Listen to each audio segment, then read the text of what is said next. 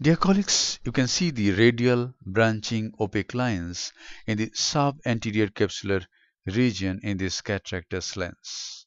It reminds me the horns of a deer, that is an antler.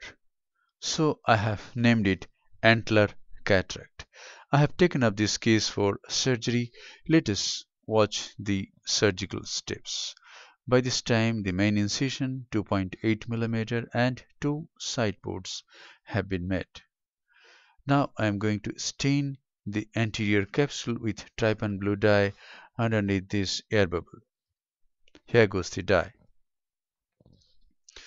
The dye stains the anterior capsule in a very short time, in 5-6 seconds. So after 5-6 seconds you can wash the dye out of the anterior chamber. Now you use a viscoelastic substance. I use hydroxypropyl methyl cellulose, only HPMC. And in this case, the HPMC is being sprayed over the epithelium for better visibility.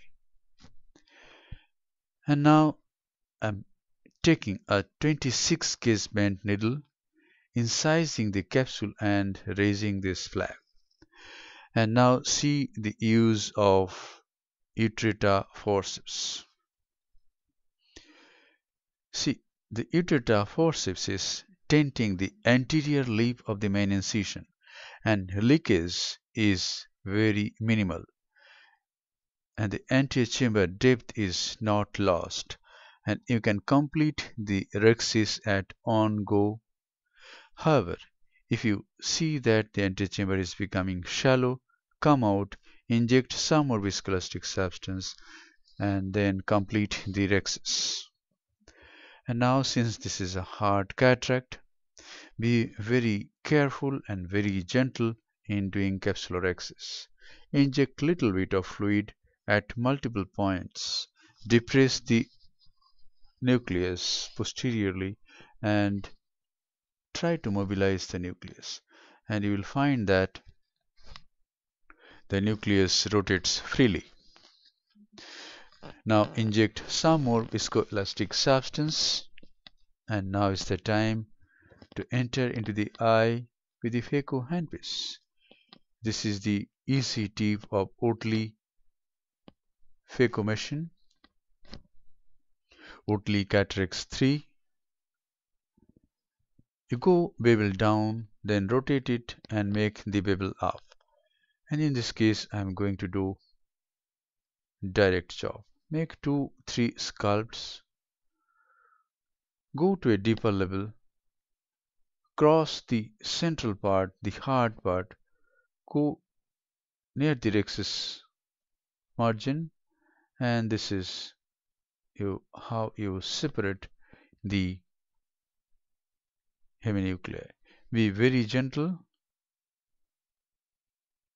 and if the nucleus is brittle like this, the pieces, the nuclear fragments become free, and you can emulsify it and remove it.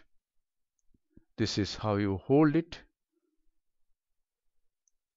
You enter into the lens using position 3 of phaco 2, and then come back to position 2, that is just aspirating mode.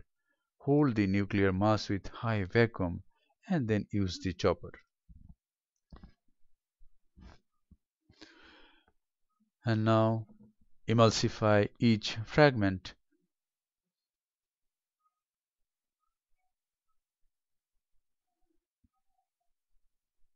If you find that the anterior chamber is very stable, if there is no surge, don't worry at all.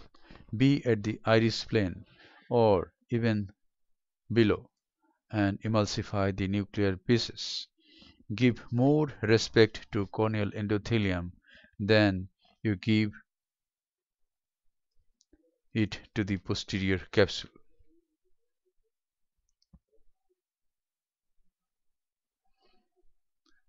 That's it. In this case, we can see there's a plaque on the posterior capsule.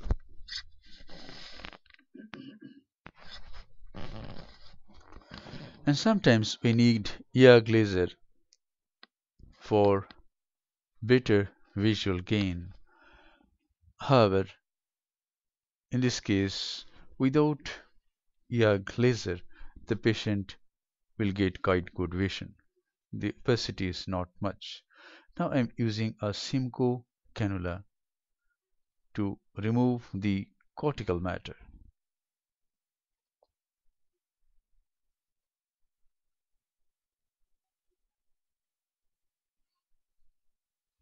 The plaque on the posterior capsule cannot be polished out.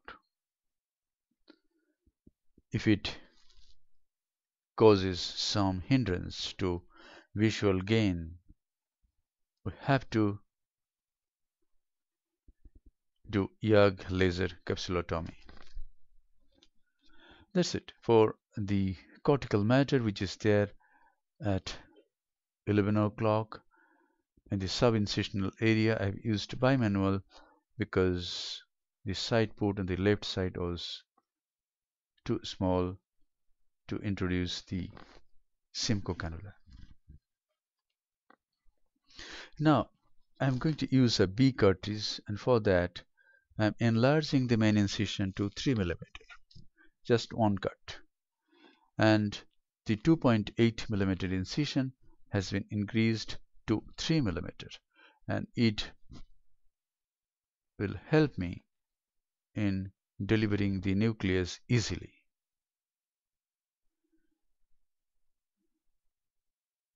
That's it.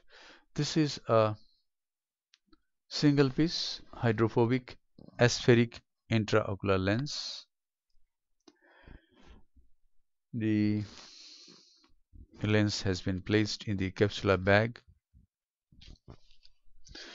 Now be very thorough in removing the viscoelastic substance that you have used. Some surgeons use sodium hyaluronate before implanting the intraocular lens. The reason being, the sodium hyaluronate is easier to remove than it is for the HPMC.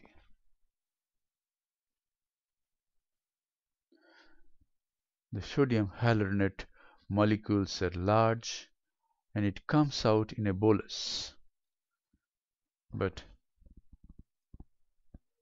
HPMC doesn't come like that.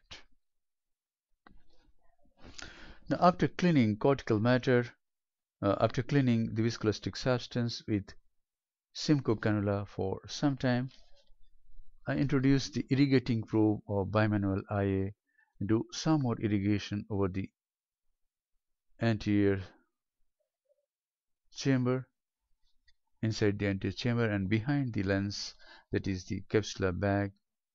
And now I use both irrigation and aspiration together for the final wash.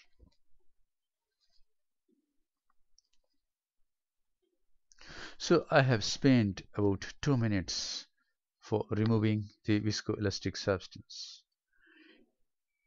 If we use irrigation only for implantation of intraocular lens, these 2 minutes can be saved.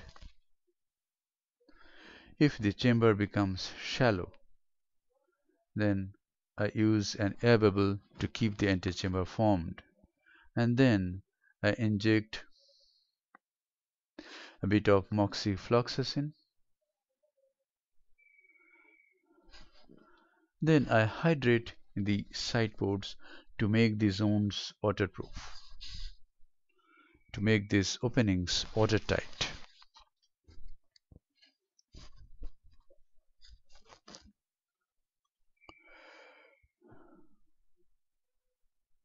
That's it. After hydrating the side ports, a final wash is given.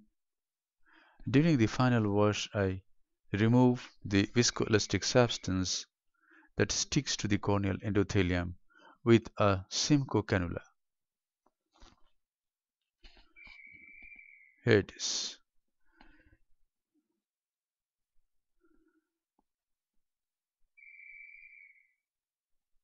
irrigating at this time, and all the viscoelastic substance that sticks to the corneal endothelium comes out. Now the antechamber is formed and the case is concluded.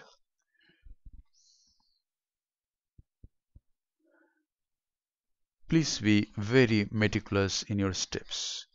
Please give utmost respect to the cells, not tissue, to every cell. If you do SICS, don't use cautery to oppose the conjunctiva, rather use a suture, a releasable suture. That's it.